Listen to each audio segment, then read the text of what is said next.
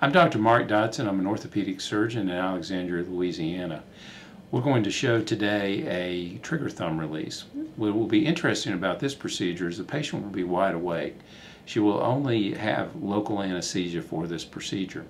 This makes it quite easy on the patient, does not sedate them, and also enables us to make sure that the thumb is completely released because she is wide awake, and we can ask her to flex and extend her thumb.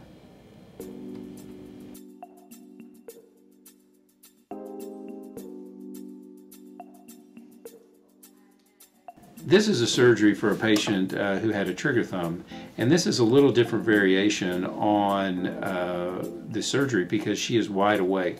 We've done this only through local.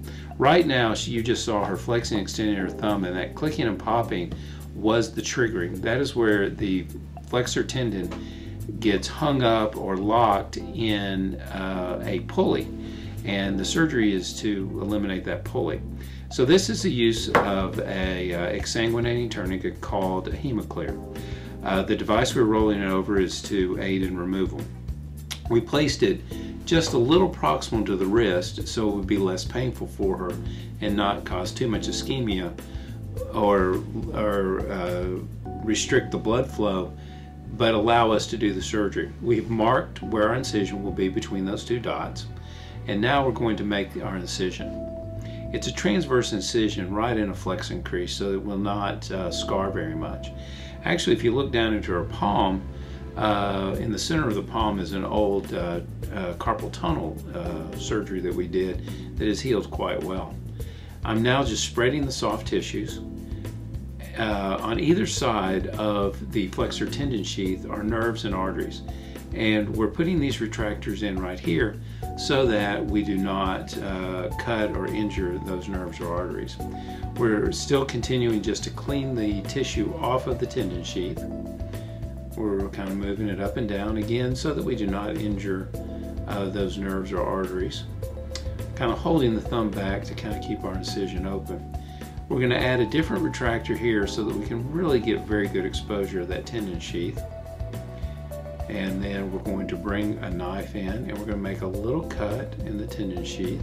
And once we've got that open, we're going to introduce our scissors and we're going to move it up and then we're going to move it down.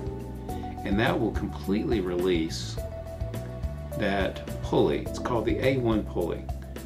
There's basically 3 pulleys in the thumb, and those help restrict or hold down the tendon when you're flexing and extending. Again, this patient is wide awake while we're doing this. We've only used local, and she is not having any difficulties tolerating this procedure. And now you can see as she bends it, no clicking and popping.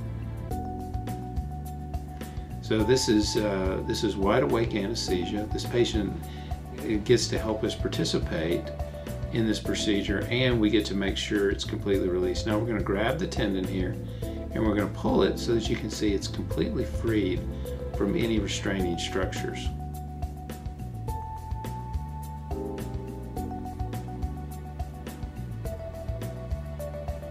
Again, just no popping and clicking. This is just a little fluid just to irrigate and clean the thumb.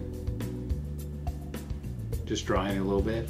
And you can see again, we've been doing this whole procedure. There's been no bleeding. Our tourniquet has worked very, very well. And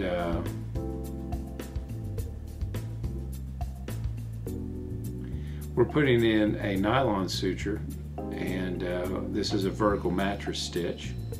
We don't really tie them too tight. We want those edges just to come together and touch, but not be under tension. The tension will tend to cause a little more scarring and maybe a little bit more pain for the patient. We're going to put in a second stitch here. You really don't need a lot of stitches for hand surgery. Just again, you just want just those edges to touch, and if they touch without a stitch in, then that is just fine. Once they heal, they'll be just as strong as the areas where there were stitches. So we're tying this second one here. We use square knots, if you can kind of see the way that's put in. And we'll cut it, and then we'll put in one more here, and then that'll be all. You can see this surgery just took just a few minutes to do. We were very, it was easily exposed. There were no problems finding the nerve or the tendons or the arteries. We were able to track those out of the way, cut the tendon sheath, and release those pulleys.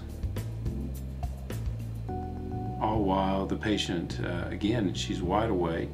There's no problem with her tolerating the tourniquet or even the procedure.